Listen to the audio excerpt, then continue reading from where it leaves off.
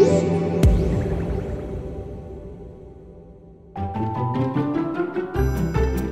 guys, I'm Jace from Digital Trends. We're going to be talking about Bitcoin today and specifically how to mine Bitcoin.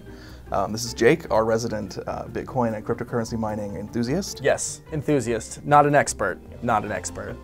So tell us a little bit about how cryptocurrency mining works before we get started. Well, you use a processor, and for Bitcoin and cryptocurrency mining, it gets very specific. What type of processor? It's not your CPU, it's most likely your GPU, and there's even specific ASIC mining processors that are designed just to mine cryptocurrency, which is kind of the three main platforms that you could mine crypto. Okay, so basically you can do this on pretty much any computer, right? You could, including this laptop that we have in front of us. It's surprisingly easy for anyone with a PC to mine Bitcoin.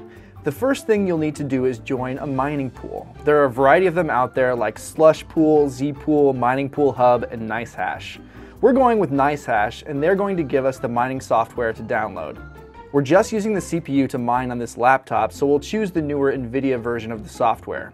Next, we connect our Bitcoin wallet provided by Nicehash to collect all the money we're about to make. Now we're up and mining.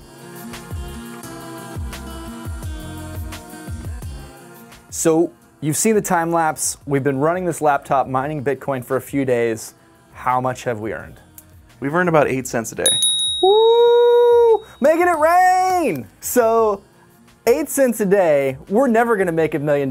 Like, how long would it take you to make $1 million if we just left this thing running? If the price of Bitcoin stayed steady where it is right now, it would take us about 34,000 years.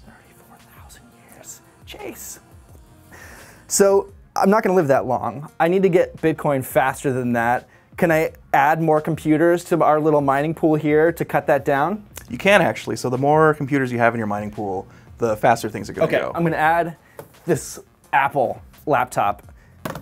34,000 years cut down to what? Is it going to be 8 cents a day? Or are we talking, can we go to 12 cents a day with this? Every one of these laptops is going to run a little bit differently depending on their hardware. This has an internal graphics card and an integrated graphics card, so it's going to get a little bit more, but not by a lot. So maybe 20 cents a day. Maybe 20 cents a day. Okay, more laptops, Surface Book Pro, Dell 4. We're going to have a pool here.